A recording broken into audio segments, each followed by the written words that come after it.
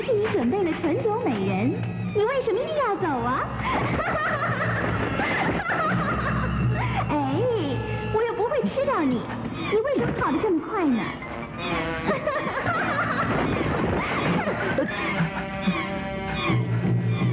我知道，你一定不会放过我。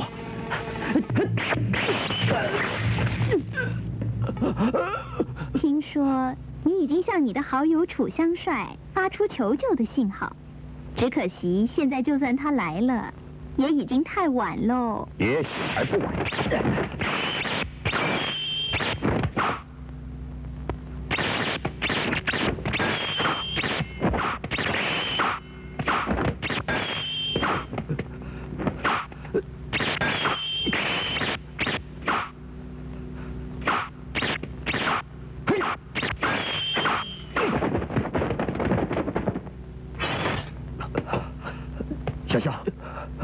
小肖，你查出来没有？小肖，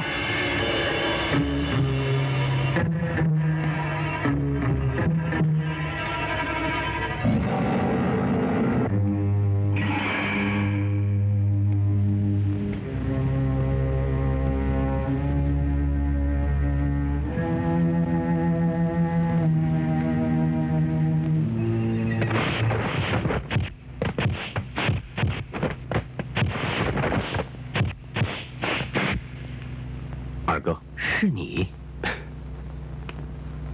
你怎么会来的？小肖死了。哦，也跟高大侠一样，死在画眉手里。死的时候，只留下太湖2个字。二哥是太湖王，我不来找二哥找谁呀？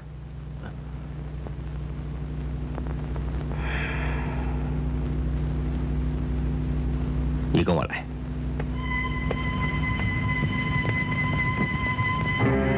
我知道这几年你一直在追查画眉的下落，我应该帮忙，可是我实在无能为力，因为明珠这孩子得了一种很奇怪的病。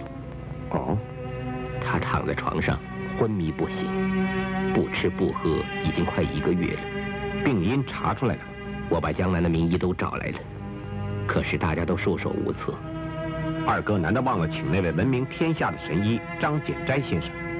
我没有忘记，张简斋先生就在这里。这位老先生来了，天下还有什么治不好的病？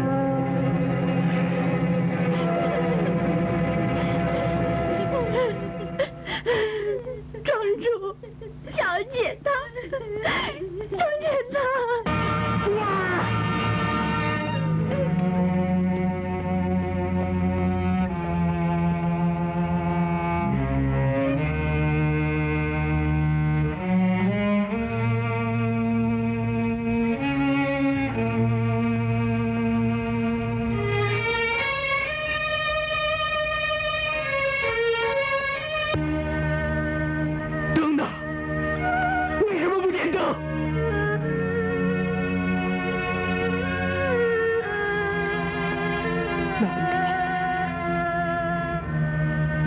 不许我再看的。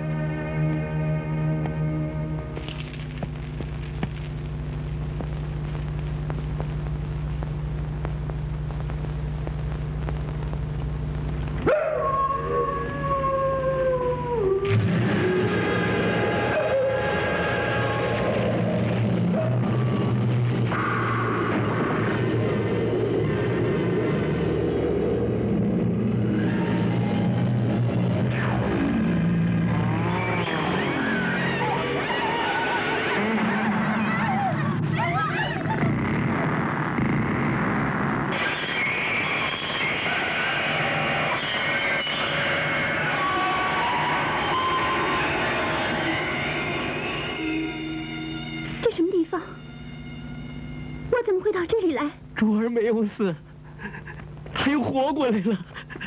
珠儿，珠儿，明珠，明珠，你难道不认得爹了吗？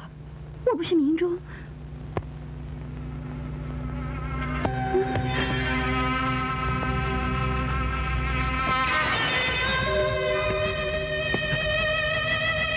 孩子怕是受了惊吓。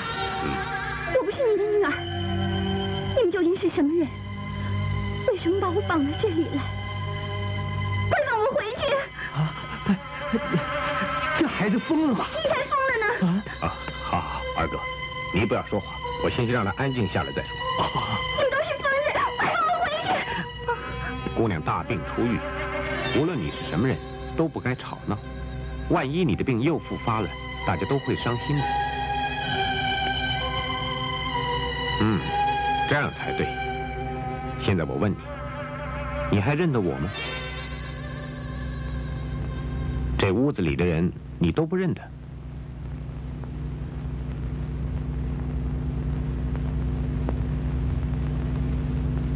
那你知道你自己是谁吗？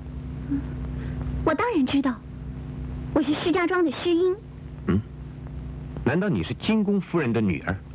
不错。既然你们知道我母亲的名字，就应该趁早送我回去，免得自找麻烦。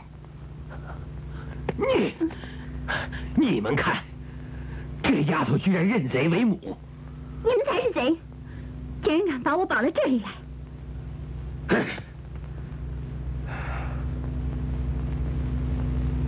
张先生，依你看，他的病好像是离魂症。你才得了离魂症，满嘴胡言乱语。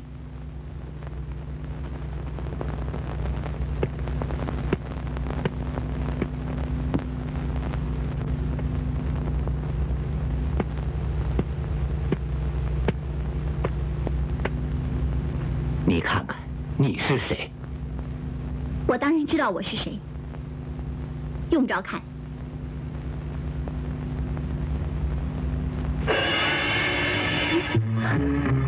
他谁？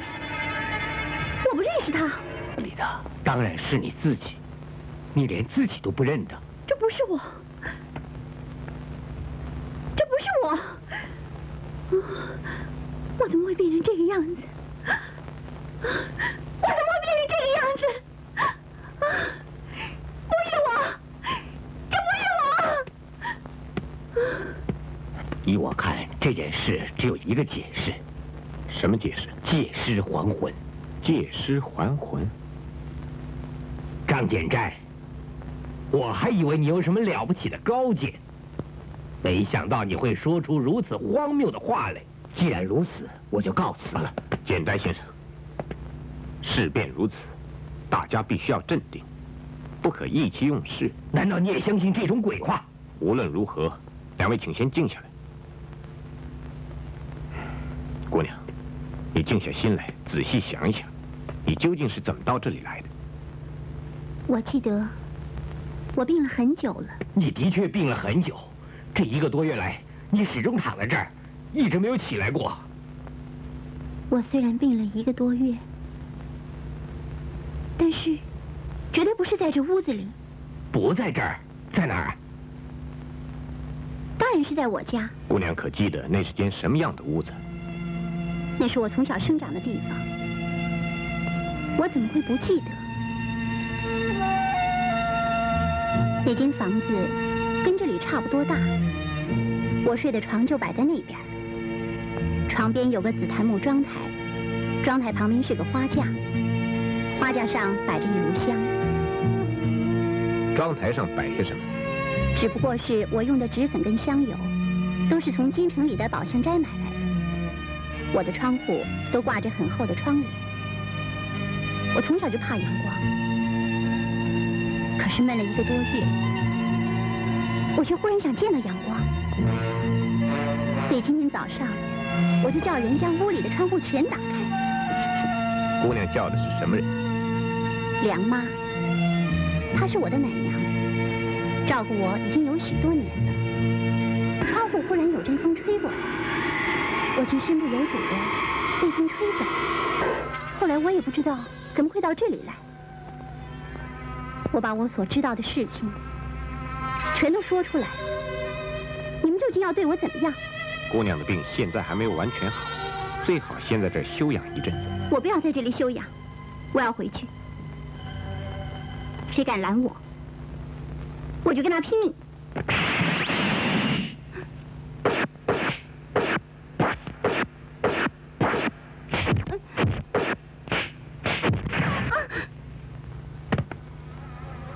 姑娘先休息一会儿吧，或许醒来以后，事情会好多了。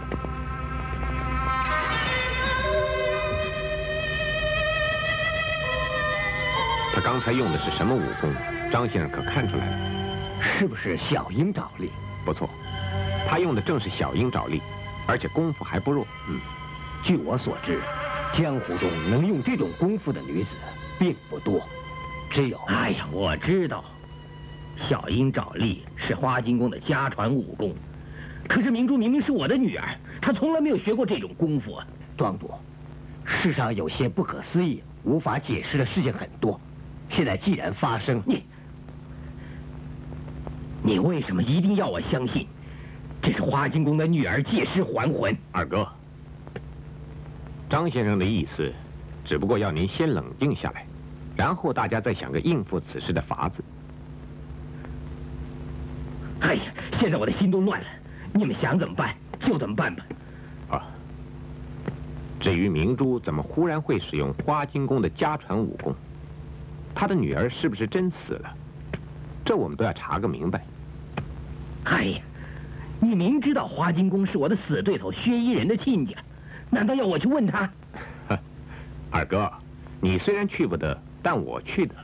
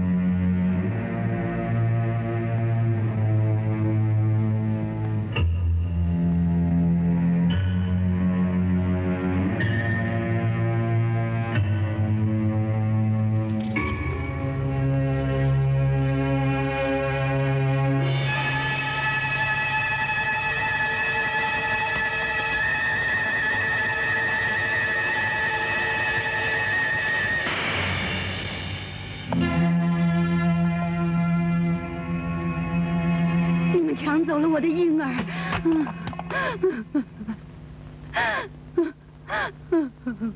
还我的婴儿来啊！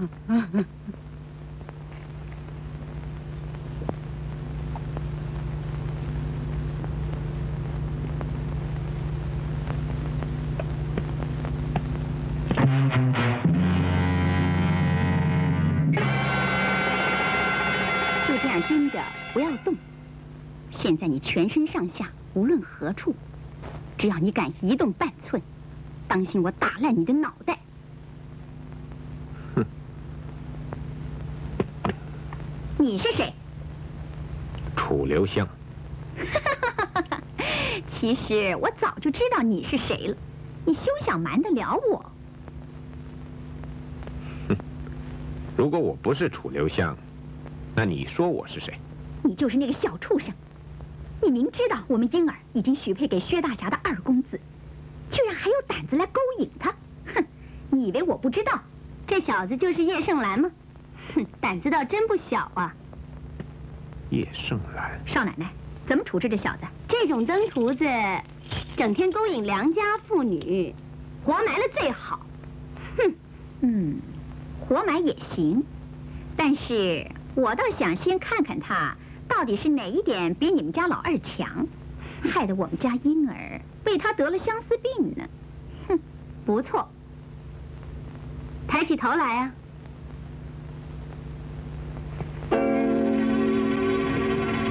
果然是个油头粉面的小白脸，难怪殷姑娘会被他迷死了呢。哼，我先打烂他这张脸，看他以后还能不能够再迷死人。哼！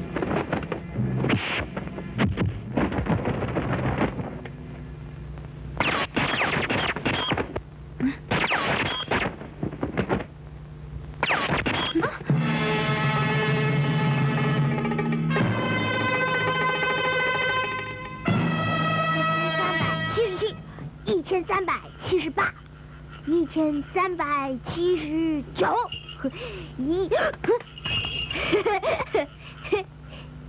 这位大叔，你到底是从哪里来的？我怎么从来都没有见过你呢？哎，老先生不必客气，大叔这2个字，在下实在是不敢当啊。原来你是个呆子啊！我明明只有12岁，你却叫我老先生，我大哥听到了一定笑掉大牙。你真的只有12岁啊？是啊，今天刚满12岁，不多也不少。那么你大哥呢？我大哥好大哦，只怕比大叔还大几岁，这么大哦。他是谁呀？他叫薛一人，我叫薛孝人，但是别人都叫我薛宝宝，薛宝宝。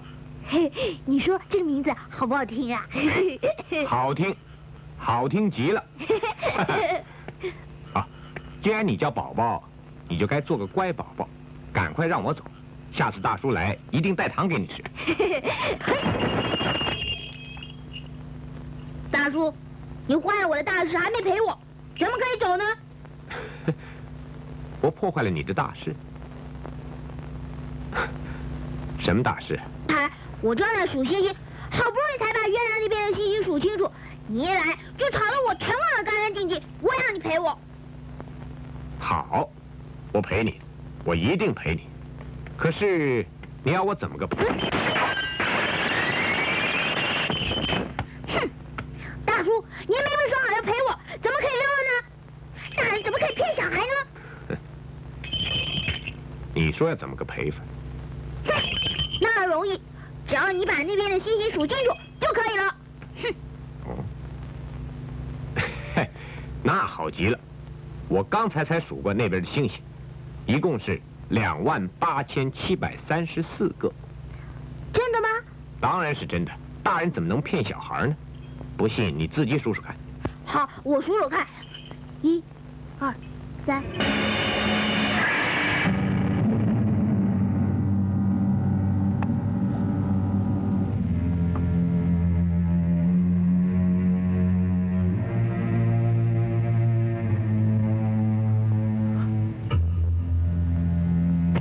房间是否跟他说的一样？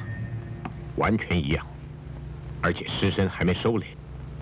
我不管诗音是不是死了，我只知道明珠是我的女儿，谁也抢不走。可是明珠不承认你是她的父亲吗？她敢不认我为父，我就能杀了她。你真的忍心下得了手？我为何下不了手？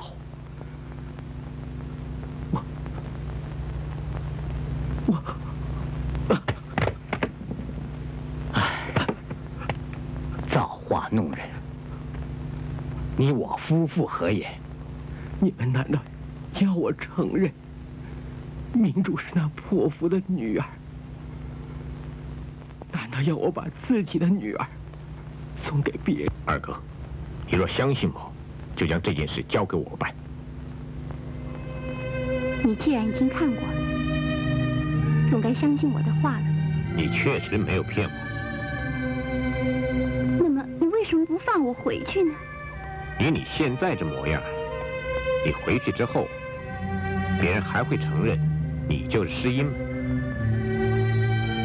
我怎么会变成这样？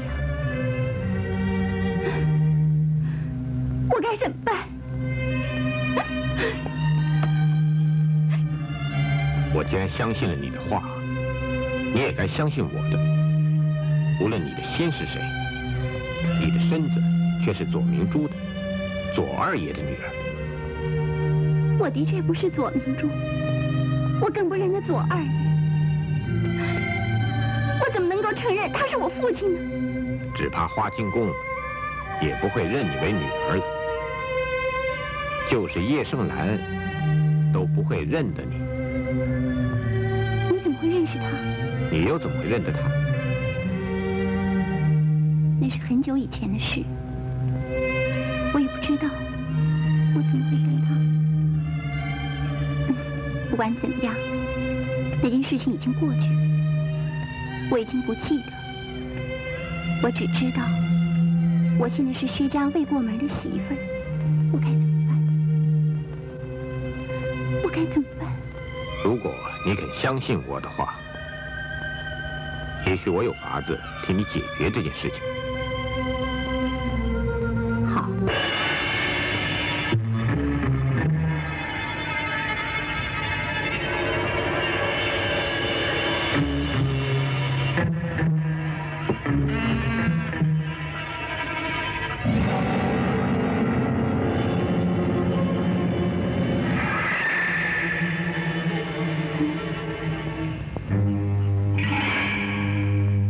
这一次，你可逃不了了吧？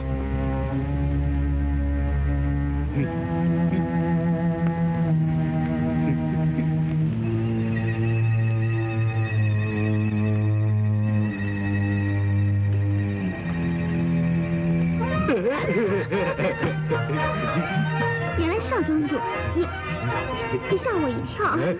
你怕什么怕？我也不会吃你的人，我只不过想吃你嘴上的胭脂啊！来，人家今天没有涂胭脂嘛。我不相信。你说你没涂胭脂啊？嘴上为什么红得像樱桃一样？我要吃。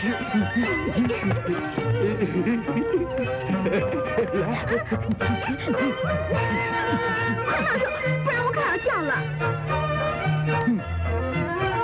你叫啊，我不怕。反正啊，我也没偷什么东西。好啊，你想要挟我？我才不稀罕这一条呢。如果想要啊，不知道有多少人会抢着送给我呢。英啊，我送给你，只要啊你肯将就啊，那些珠宝我全都送给你啊。我不敢要，要是给少奶奶知道了，那可不得了的。她不会知道的啊。少庄主，你不行。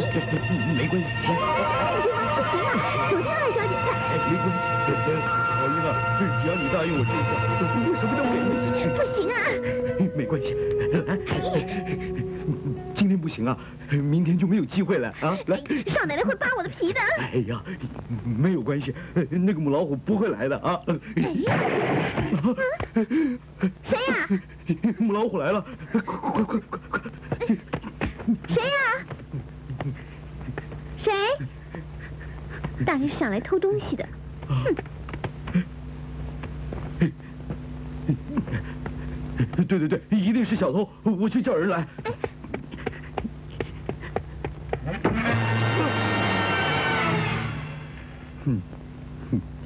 你谁啊？啊？好大的胆子，偷东西敢偷到这儿来了？赶快夹着尾巴走。本少庄主，还可以饶你一命。你最好先明白3件事：第一，我绝不会逃走；第二，你根本不是我的对手；第三，我更不怕你叫人来。你想怎么样吗？我只想知道你想怎么样，是要我去找你老婆来，还是愿意带我去找梁妈？啊？带你去找梁妈？不错，这2件事随你选一样。哎呦，这还用选吗？这就等于一个是吃大便，一个是吃红烧肉。我当然选大，不，我当然选红烧肉。走。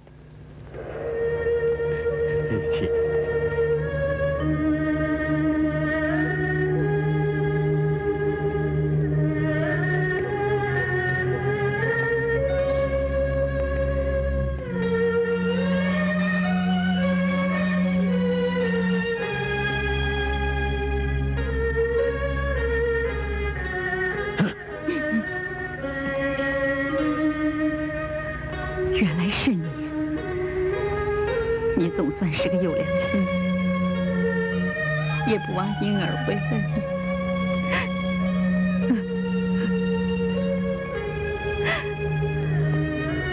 不认得你的人，一定会认为你才是殷姑娘的母亲。婴儿虽然不是我亲生的，却是我从小把她带大。现在她死了，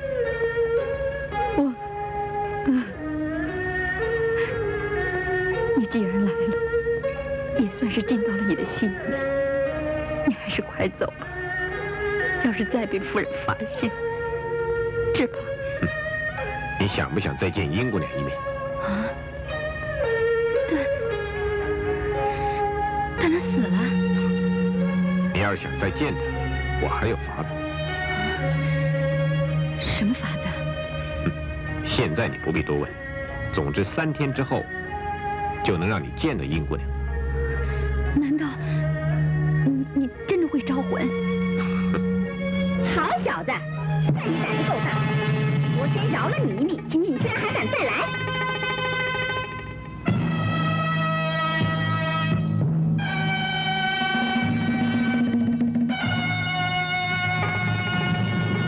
久闻金宫夫人的娘子军，个个英勇，更胜须眉。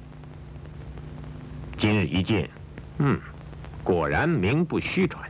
你少来拍马屁！既然有胆子来，我们就有本事叫你来得去不得。好威风，好杀气，难怪施少庄主要畏你如虎啊！你不要胡说八道啊！我跟我老婆可是相敬如宾的，你小子少来挑拨离间啊！少废话！你是想死还是想活？在下活得蛮有趣的，当然是想活了。哎，万一我要是想不开呢？那就容易了。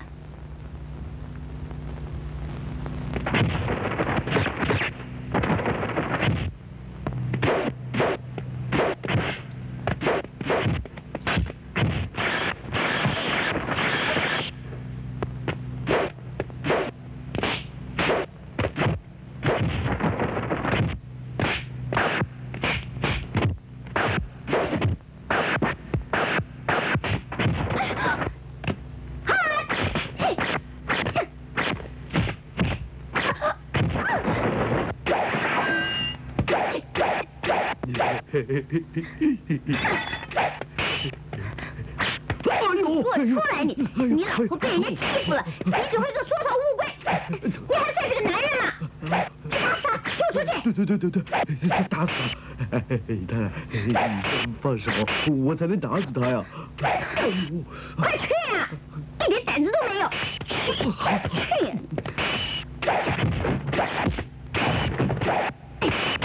哎呦，我的妈呀！什么理由？我怕！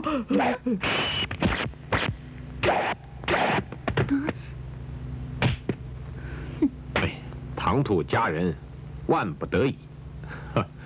恕罪，恕罪。你有没有出息？快去打死他，救我出去！去啊！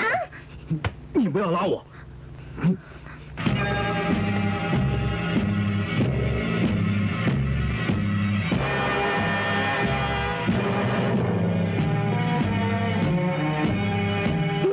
我的妈呀！天哪！我怎么会嫁给一个这么没有用的男人？我不要！我嫁到你们家真是倒了8辈子的霉，否则有谁敢欺负我？我不要活了，你干脆把我杀了算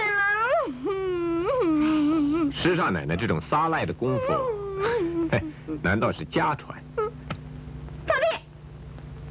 你除了会欺负女人之外，你还会什么？如果你敢跟我去见我爹，我就算你是个男人。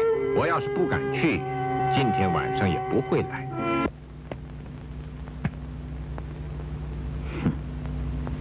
你不好好在家伺候翁姑，又跑回来干什么？爹，有人欺负我，您问都不问一声就……你若是安分守己做人，平白无故的，有谁会欺负你？一定是你又犯了小孩子脾气。啊，亲家母，你应该多管教管教他才是啊。亲家公啊，这一次的事情可是半点都不能怪红红啊，全怪这小子。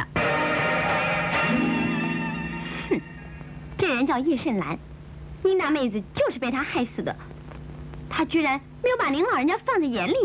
据说这个人呐，是京城里的浪荡子，什么都不会，专门会在女人身上下功夫，也不知道害了多少人了。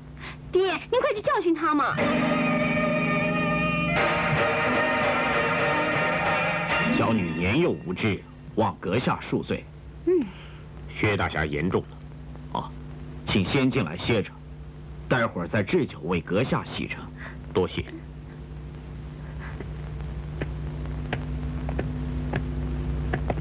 哎，爹，您老人家何必对他这么客气嘛？他怎么样？他若不是看在你年幼无知，你还能活着回来吗？哎，可是他，亲家母，如果我没有看错，可以断言，他绝非京城里的浪荡子，也不是叶盛来，否则他不会到这来的。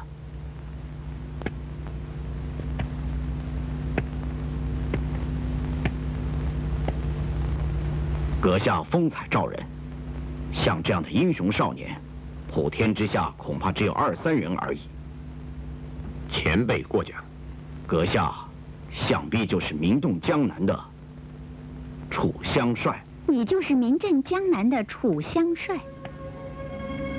哎，那你为什么不早说呢？在下昨夜已经说过了，只是夫人不肯相信而已。如果你不是叶盛兰，那你为什么到我们那儿去呢？久闻夫人盛名，特前往拜访。好，总算你看得起我，倒让我觉得有点对不起你。这样吧，明天晚上我请你吃鲈鱼，由我亲自下厨房，叫你尝尝看我的手艺是不是比那个左老头子差。你可千万要赏脸哦。夫人赐，怎敢辞？我也会调理鲈鱼，我这就下厨房去。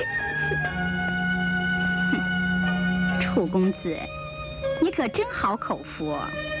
我们家宗儿跟他做了好几年夫妻，都未见他下过一次厨房哦。久闻楚公子不用剑，但天下的名剑一经楚公子品题，便立刻身价100倍。我也有几口残剑，想请楚公子法眼一评。不敢。楚公子，你今天真是口福眼福都好。我们亲家翁那几口剑，平常啊从来也不给别人看的，连我也看不到呢。剑乃凶器，亲家母还是不看好。楚公子，请。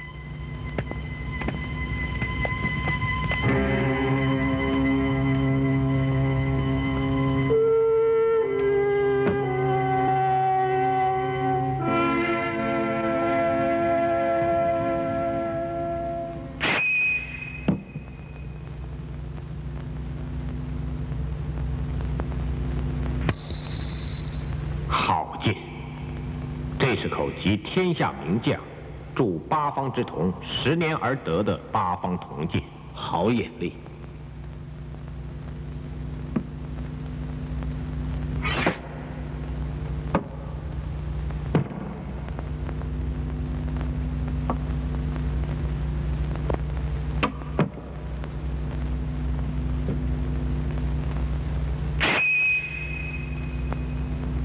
这口是什么剑？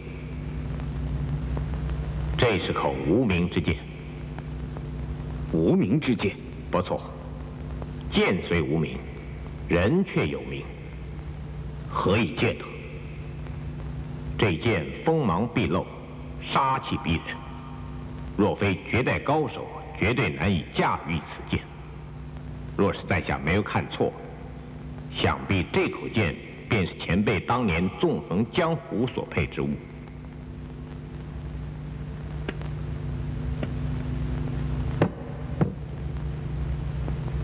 佩服佩服。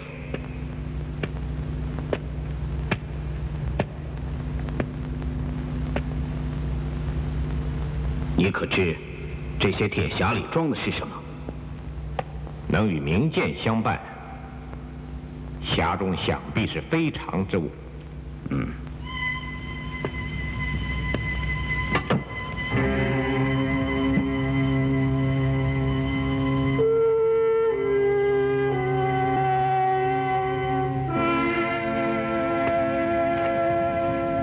你可知道，这衣服上染的是谁的血？这已经是17年前的事。17年前，我跟左家庄的左二爷在松雪岭决斗。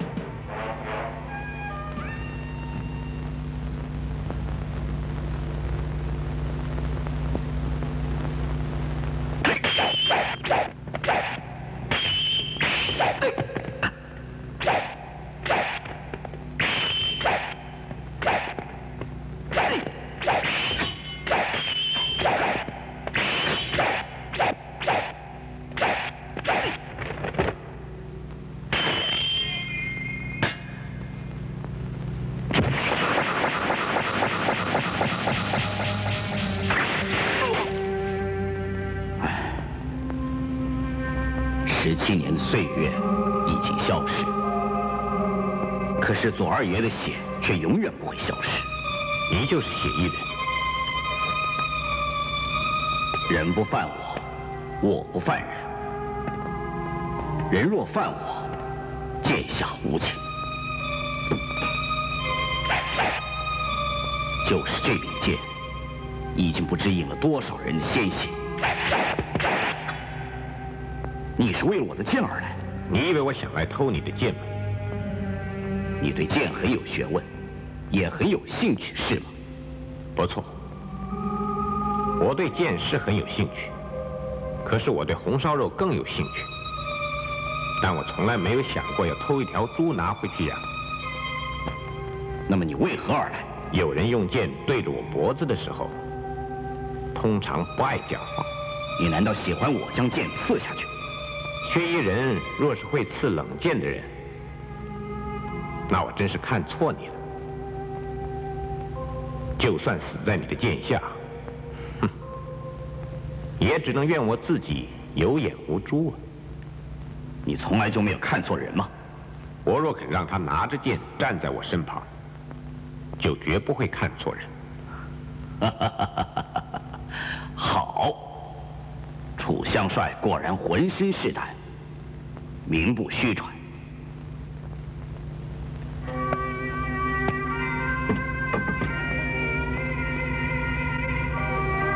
如果说你是为了花金宫才到施家庄的，无论如何，我是不会相信，连我自己都不相信。那你的目的是要花金宫带你来见我？不错，薛大侠已退隐山里，在下要见非常之人，就只有用非常之手段。那你为何急着要来见我？大约在3、4年前，江湖中出现一群刺客，他们不分是非，不分善恶，以杀人为职业。现在他们死的死，伤的伤，已经不能再危害江湖了。但是他们的首领画眉，至今还逍遥法外。画眉是谁？到现在我还不知道这个人的真面目，我只知道他机智过人，而且剑法高绝。所以你就怀疑那个人是我？若非如此，我也不会到这儿来了。那你现在已经查出来了？阁下刚才那剑，的确有7分相似。这么说，我就是那个画眉。如果你是画眉，刚才那剑你就不会收回去了。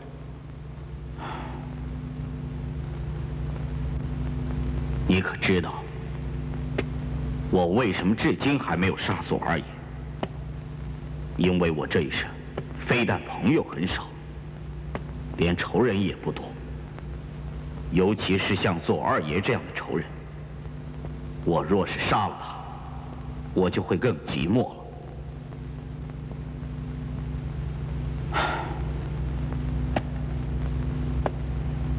不过我们还是约定了在今年除夕做一场生死决斗。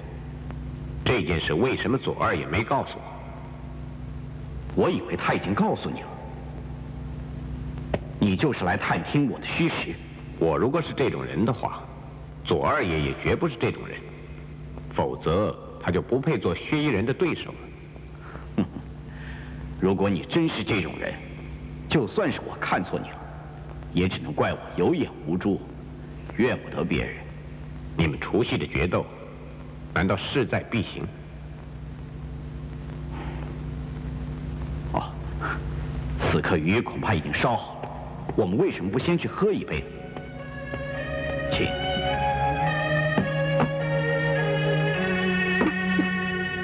鱼烧的不好，楚公子不要见笑哦。你根本连蛋都不会炒，这条鱼怎么会是你烧的呢？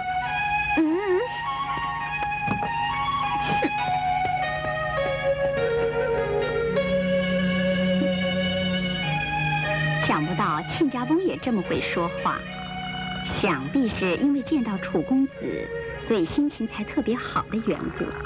这倒应该感谢我才是。亲家母，你要是能进去陪陪贱内的话，我会更谢谢你。楚公子，你在这坐一会儿，我失陪了。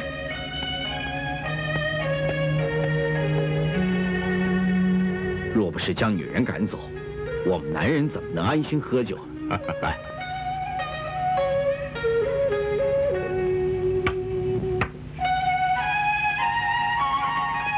要不是薛左二家的世仇，你会跟左二爷成为好朋友的。你本来是左二爷的朋友，如今也是我的朋友。薛左二家的仇恨，是谁也化解不开的。为什么？因为两家的仇恨越结越深，除非其中一家人死尽死绝，否则谁也休想化解得开。哼，好啊，你们有酒有菜，怎么不叫我吃？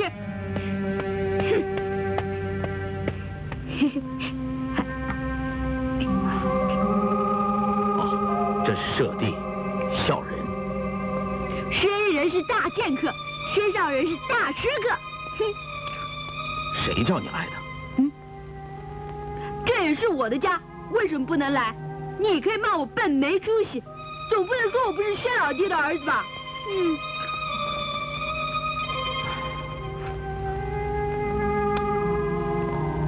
他本来不是这样的，直到7、8年前，不知道为了什么，他忽然变了。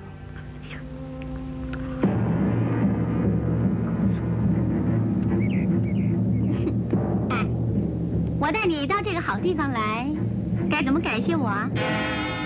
这屋子是什么人的？当然是我们薛家的产业了。我二叔还没有发疯之前，这是他独居练剑的地方，后来就空下来了。啊，我二弟打猎的时候也常来这里住。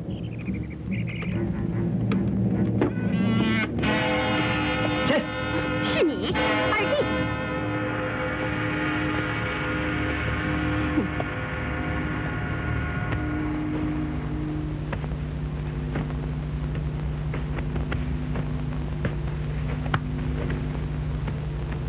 我问你，这个女的是谁呀？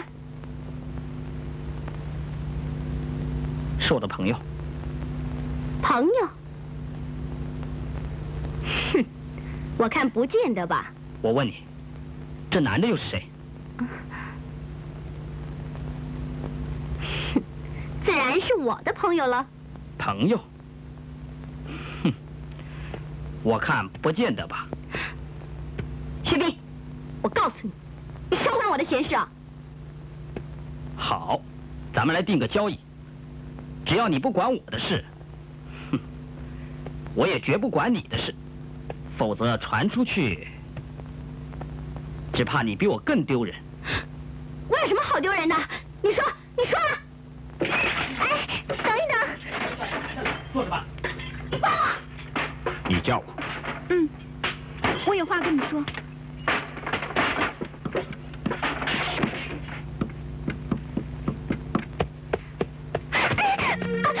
我的脚！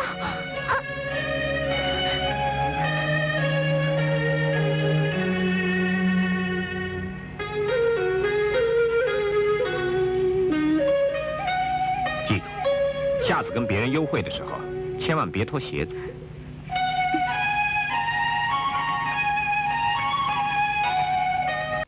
就得答应我一件事。像你这么漂亮的女孩子，要男人答应你，还需要用刀吗？我不是你想象中的那种女人。你要是不答应我，我就要你的命。你以为你真能杀得了我？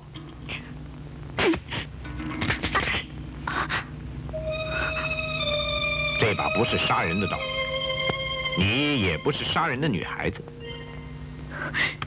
你干脆杀了我吧，我不能为我姐姐复仇，我也不想活了。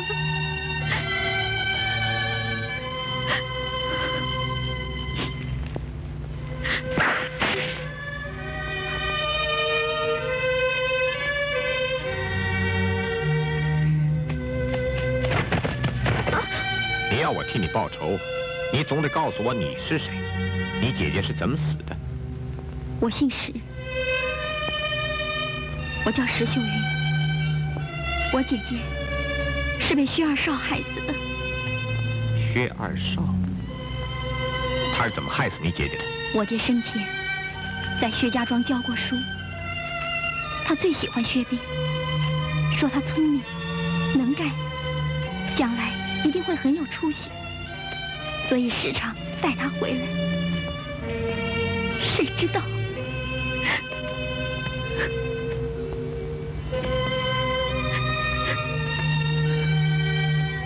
你姐姐是不是上了薛二少的当？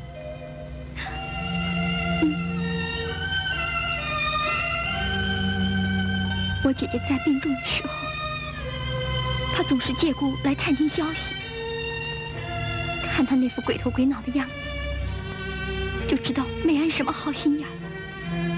我就知道，她希望我姐姐早点死，她才好安心跟世英成亲。所以我姐姐一死，我就决心要杀了她。可是你用这种方法，未免太冒险了吧？我根本没有其他的方法去接近她。你姐姐是什么时候死的？前天晚上。前天晚上死的人可真不少啊。而且都是女的。还有谁？直碑山庄的左明柱，施家庄的施英。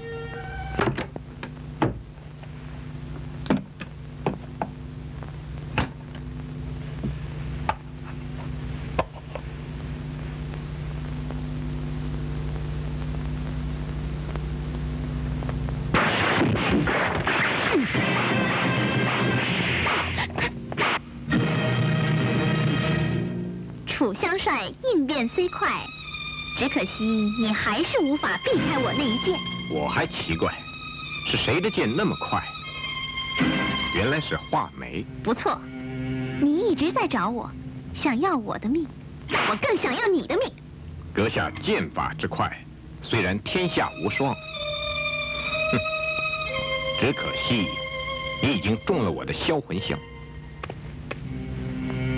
1个时辰之内，你要是不求救于我，你就会毒发身死。你休想要我上你的当，那只不过是和女人用的香粉而已。女人用的香粉？哼，难道我会像你一样每天都要擦粉？就算是真的销魂香，你身上也必有解药。我先杀了你，再搜你的解药。那你为什么不早一点下手杀了我？这解药岂不是更能早一点到用？解药难道不在你身上？反正我说的话你都不相信，何必要问我？我不杀你，解药给我。这交易倒是谁也不吃亏。解药在哪里？你等我出去之后，从1数到100，再出来。我会把解毒的方法写在树下的石桌上。听说你从来不失信，不知道是真是假。无论是真是假，你很快就会知道。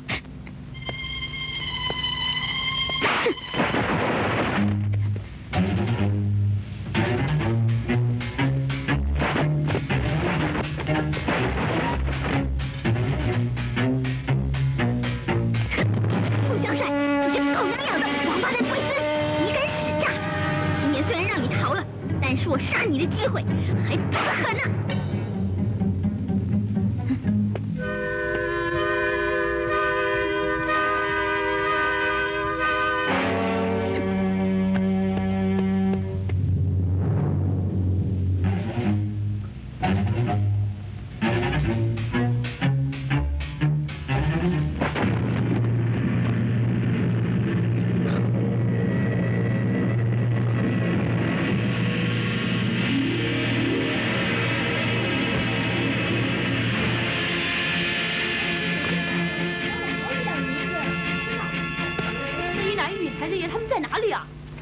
前面屋子里嘛，依我看啊，他们正在那里幽会。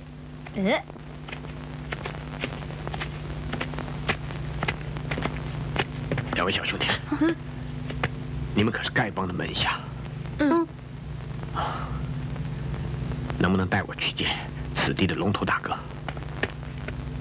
我是这儿大哥，我叫小火神，弟子们早已久仰楚公子的大名。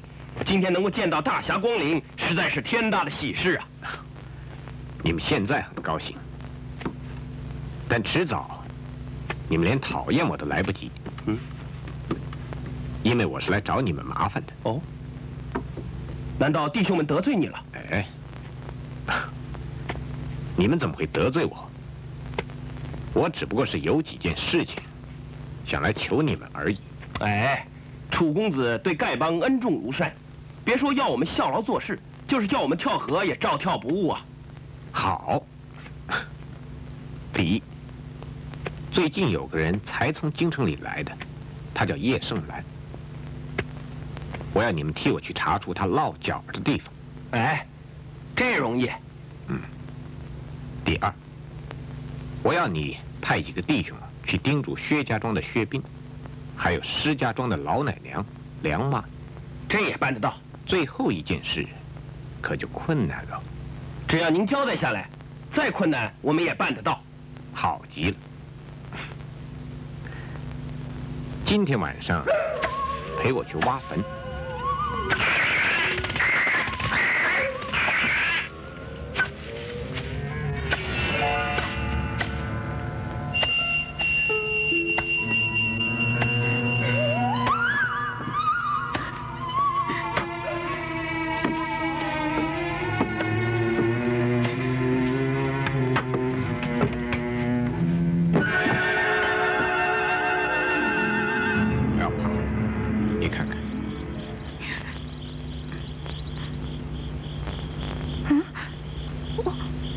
到哪里去了？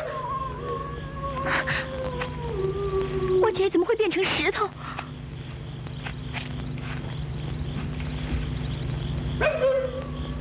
你有没有亲眼看见他们将你姐姐的尸首放到棺材里？当时我是亲眼看到的。那订棺材的时候呢？没有。难道他的尸首是被人盗走的？是谁盗走的？他又没有珠宝陪葬，盗走尸首有什么用呢？你现在什么事都不要问，我答应你，不出3天，我一定把所有的事情都跟你说清楚。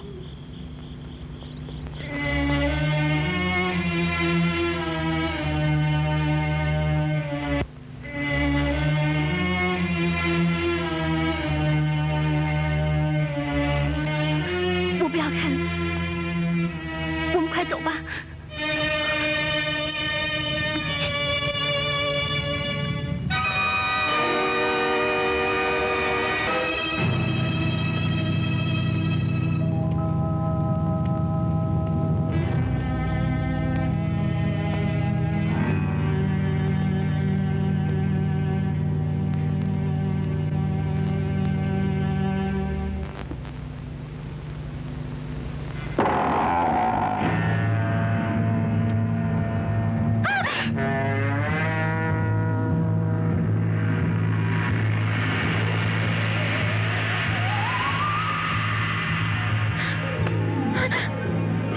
认不认得他？我不要，我不要！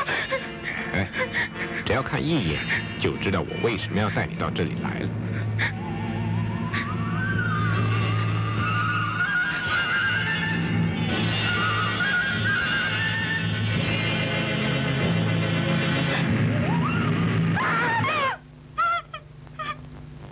声音轻一点，不要惊动别人。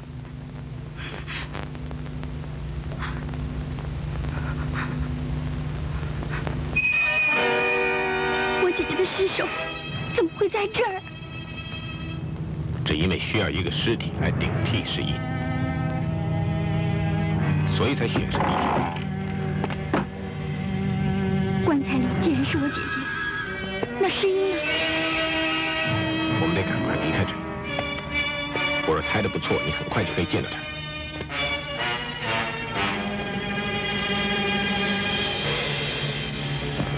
哼！大叔，大人怎么能骗小孩呢？转角那边有个门，你快走，先回家去等我。好。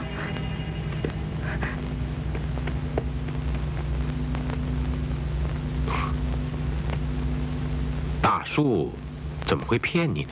你骗我！天上的星星又不是28734个。哦，那一定是我数错了。今天晚上我再数清楚，明天告诉你。我不要，我不要！大人怎么可以欺骗小孩？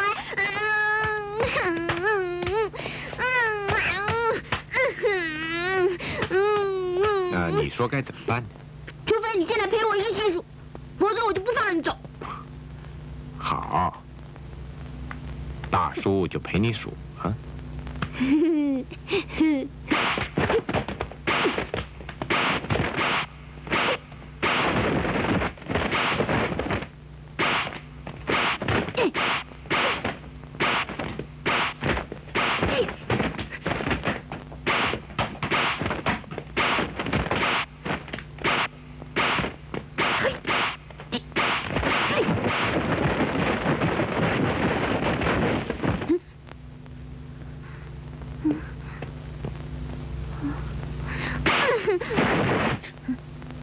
楚公子，找到了没有？当然找到了，就在前面。那家挂着灯笼的，听说啊，他们从不跟人打交道。好。可是刚才却有个人来找他们。什么样的人？是个老太婆。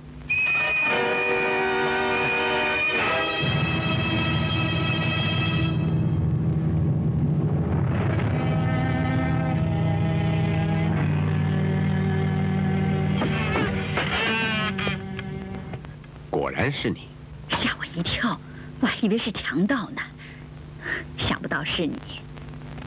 今儿怎么有空到这儿来呀？我正想问你，你怎么会到这儿来的？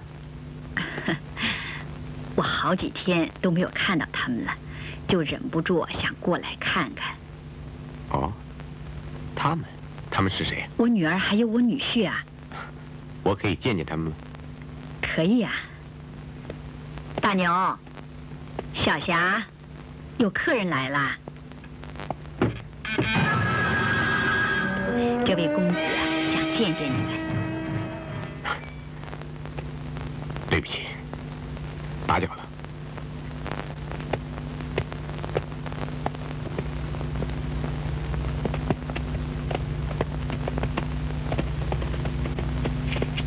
小姐，少爷可以出来了，他已经走了。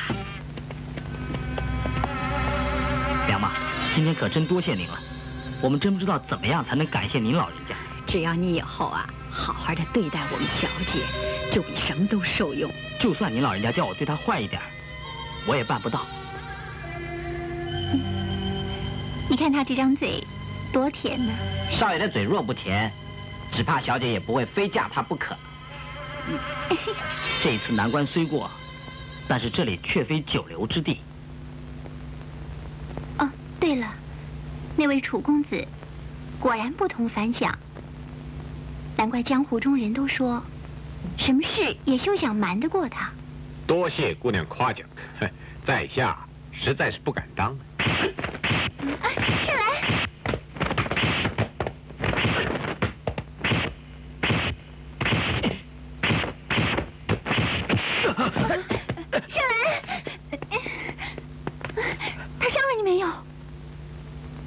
既然来了，我绝不让他走。我已经找二位很久了，就算你们要我走，我也不会走。我们根本不认得你，你找我们干什么？二位虽然不认得我，但是我却早已久仰二位了。尤其是这位叶相公，京城里的王孙公子，谁不知道叶盛兰文武全才，色艺双全？你就是花金公的女儿诗音。为什么好好的人不做，做鬼呢？你说什么？我不懂。谁是诗音啊？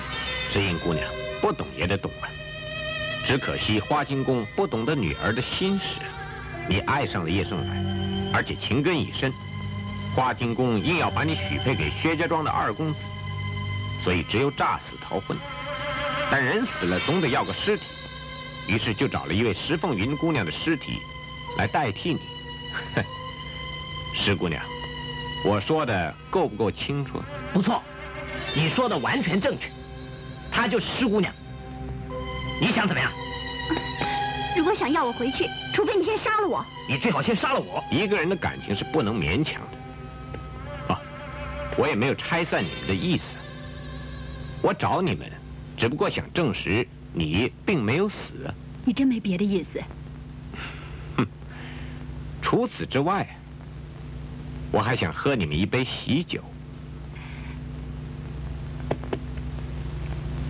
你答应过我，只等3天，就让我回去。不错。可是，你回家以后，你父母还会认得你吗？如果是我，绝不会认一个陌生女孩子做自己的女儿。可是，你答应过我，你就应该去替我解释。你放心，我会叫你如愿的。只不过什么事都不要着急呀。我先带你到一个地方，去见一个人。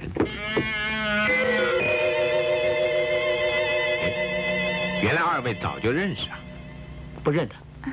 不认得。不认得那没关系，反正迟早总要认得的。啊，请先里边坐。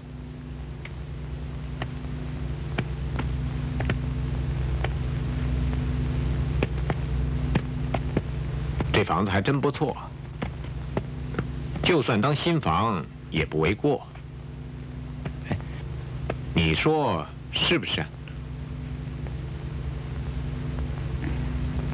啊，小伙子，你来的正好。这2个人你认得吗？怎么不认得？这位公子，这位小姐都是大方的人，第一次见面就给了我好几两银子呢。哦，不，我们不认得他。这孩子认错人了。哎，我们？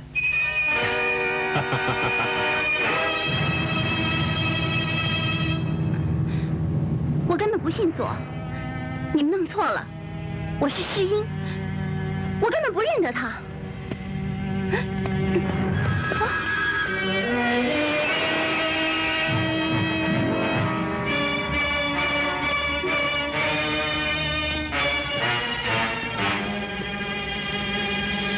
原来你们认得。如果你是诗音的话，那他又是谁？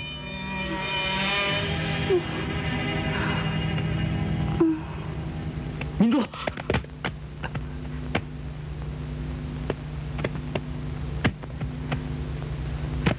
民珠，民珠，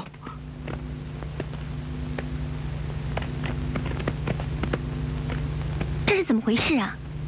啊，现在我想告诉各位一个秘密。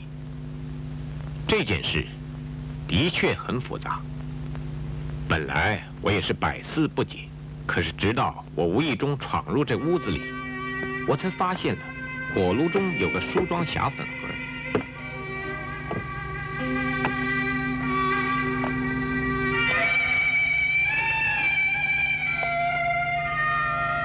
这表示啊，一定有一对男女时常在这见面。那个时候，我以为薛斌的朋友是石大姑娘，直到我见了这位乙见后，我才知道我想错了。于是我更奇怪，薛斌竟然跟石大姑娘毫无关系。为什么对他的病情这么关心。他宁愿被石秀云误会，也不愿意辩解。我想，这秘密跟石大姑娘的死必然有关系，所以我不惜挖坟开棺。果然棺材里只有石块，没有石大姑娘的尸体。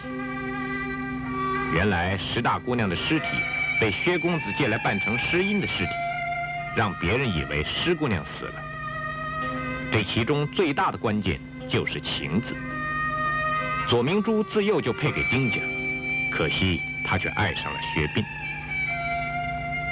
但是薛家跟左家却是死对头，他们也知道永远无法结合，于是就想出了最荒唐的办法，借尸还魂。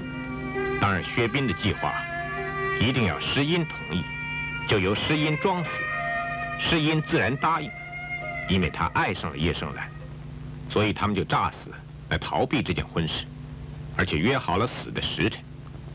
于是诗音一死，左明珠就复活了。为了让左明珠真的像是附上了诗音的鬼魂，诗音还特地教了左明珠小鹰爪力的功夫，就这样瞒过了我跟左二爷。可是梁妈她，梁妈对诗音爱如己出，一心想只要她幸福就好了，于是就成全了她的愿望。可是还有一点我想不通，左姑娘她根本就没有死，左二爷怎么会相信她死了呢？那自然是左姑娘早就买通了那些名医，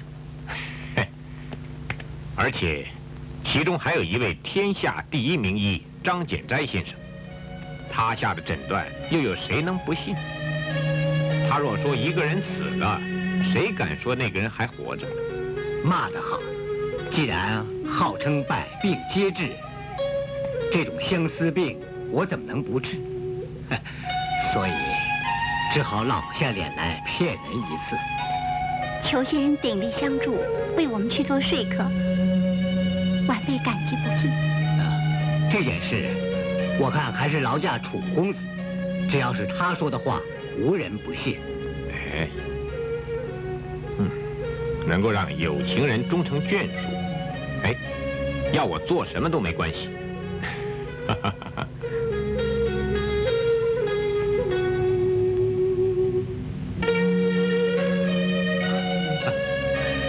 如果有谁家的少女为了楚公子得了相思病，别忘了找我哟。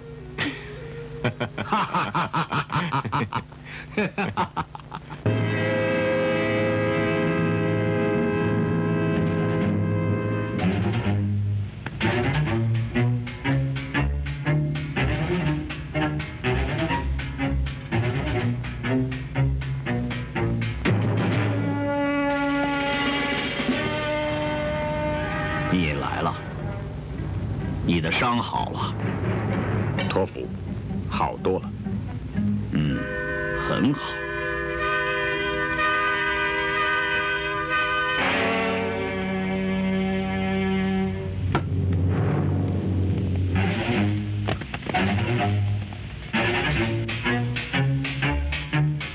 取你的兵器，我准备就用这双手。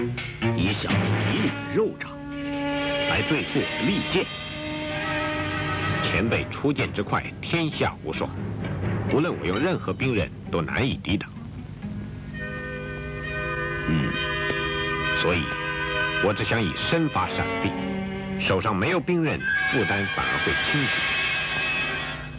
既是如此，你岂不是自愧于不胜之地？但不败便是胜，我指望在不败中求取胜之道。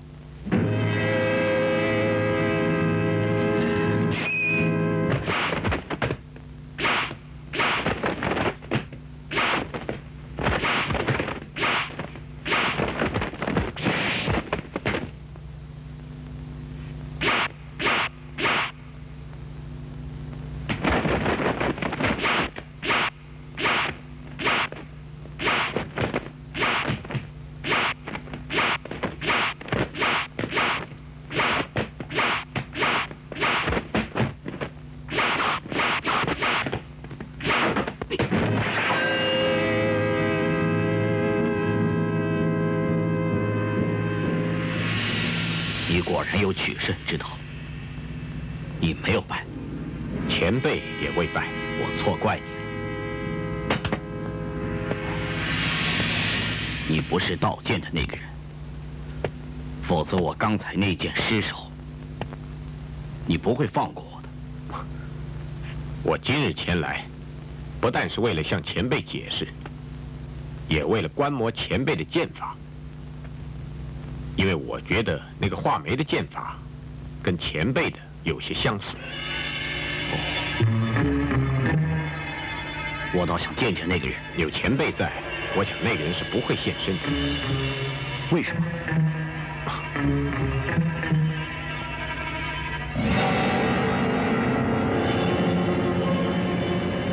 告诉我，那个人跟我有什么关系？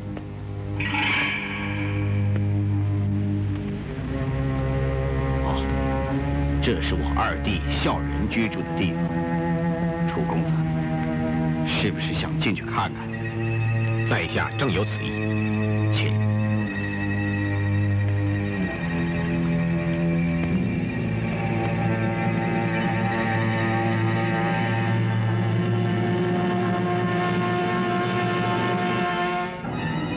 他最近好像很少住在这儿。唉，马蜂失火了！前天有人来讨剑，昨天有人来行刺，今天居然有人来放火。难道薛岳人真的老了？你只管去照料火场，我就在这逛逛，说不定薛二侠回来了，我还可以跟他聊一聊。啊，那我就失陪了。啊，楚公子，舍弟若有失礼之处，用不着客气。小火神办事真不含糊，时间算得可真准。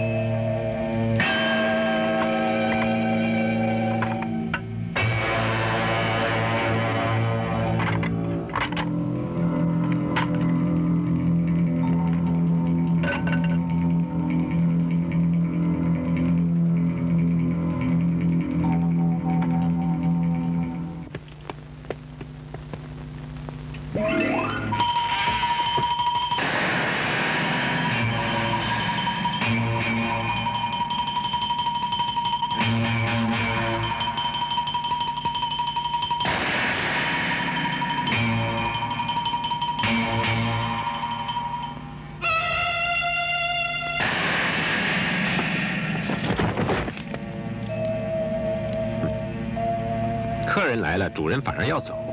客人？你算什么客人？你是个骗子，是个小偷！你以后若想再装疯卖傻，最好弄点牛粪狗屎撒在屋子里，不必整理。用的粉也不能这么讲究，刮些墙灰抹在脸上也就行了。别人都说我是疯子，只有你说我不疯。你真是个好人呐！啊，我揭穿了你的秘密，你就想溜？我初次见你的时候，虽然觉得很奇怪，但我却没有想到，你就是画眉。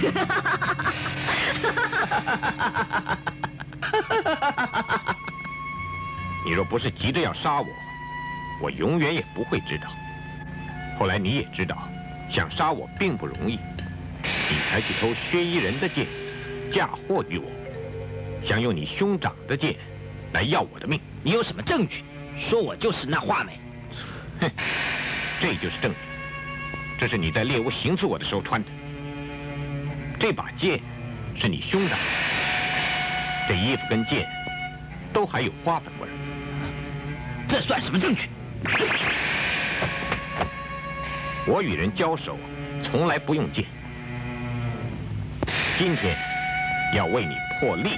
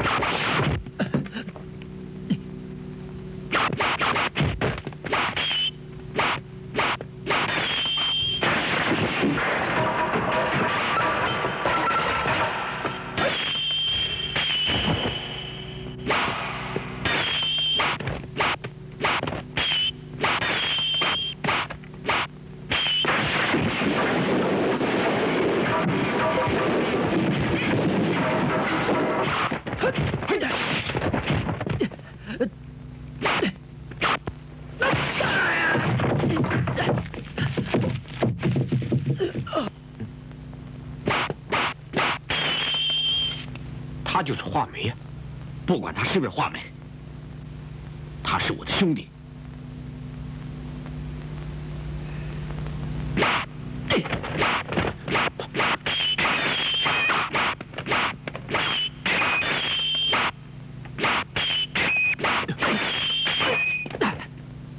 二弟，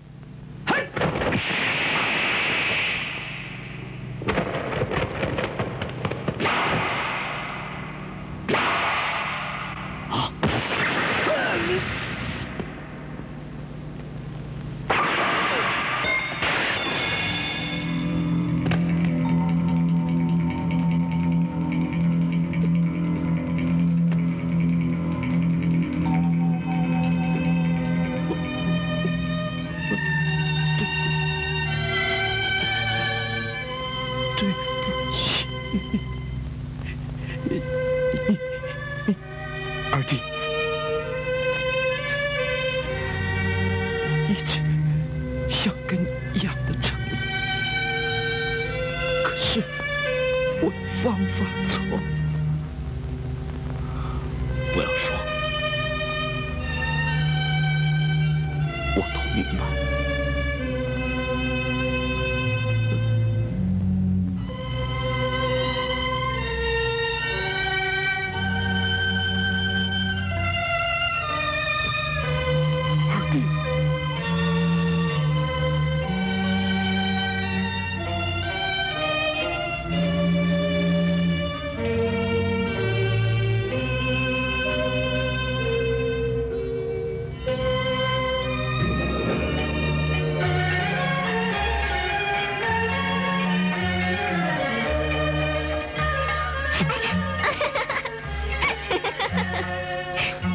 人家都说楚香帅的轻功是天下无双，怎么连走路都不会啦？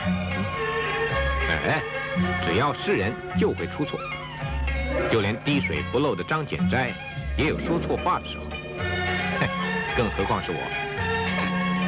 他有没有说过，要是有谁家的女孩子为我得了相思病的话，别忘了去找他？他是说过啊。哎，他说错了。这种病他是治不好的。普天之下能治好这种病人，大概只有一个人。谁呀？